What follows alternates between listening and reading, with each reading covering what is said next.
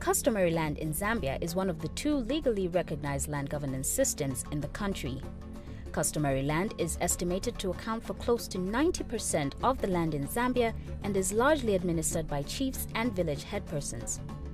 Over the past decade, the nation has witnessed phenomenal conversions from customary land to statutory land, a situation which has seen some people residing in customary areas being displaced or having their ancestral lands being significantly reduced in size. STDM is social tenure domain model. A social tenure domain model is a participatory tool which maps out the relationship between people and their land.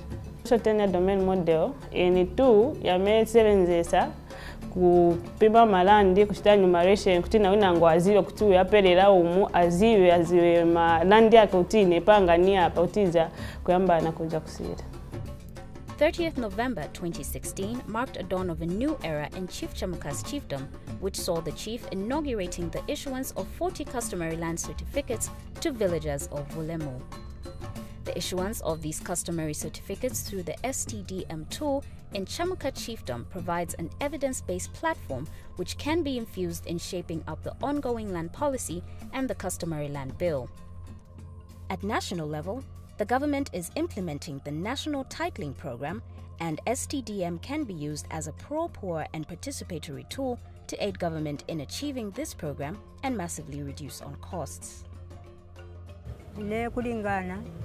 Kufuma fena kukale icho namona mu busuma mpakula kwata ayama certificate bale tupera nimwikala patalala mwina patala likae bantu bambi balwisho kulayingira mu mpanga shabana ifwe kuti twatotera na banduna besu abo batusunga mandunazi twatotera na bachamuka wesu na bashamfumu banabo bonse na imwe ntungulu na imwe bemini imwe baleka pitamo kwisa mukula pite.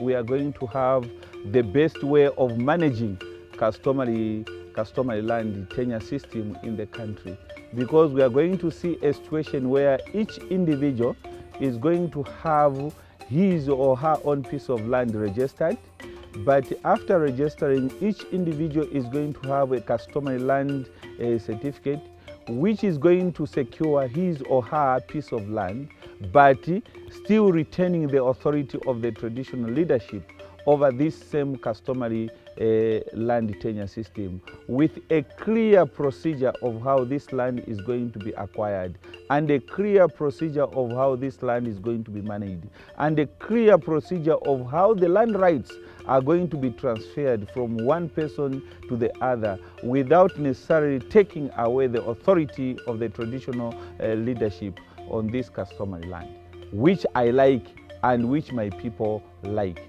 and which we want to prevail across the country. A situation where 2 land tenure systems are managed independently, though in collaboration with the government. Because we know that we do not live in a vacuum. We live in space which has governance system. And so the 2 governance systems, the traditional authority as well as the state, should work hand in hand, but respecting each authority. A woman remains at home with the children and looks for food. If we empower a woman with land, then the woman is going to bring the best out of this land, because the woman knows what is good for the family, knows the best nutrition to give to the family, and this nutrition comes from the land. So I feel a woman is the best partner in development, and if this woman is supposed to continue with that best and come out on top of the things, then a woman should be empowered with land. And this land for the woman, as well as that of a man, should be secured. And this should only be done through customary land certification, which we are enjoying with People's Process and STDM.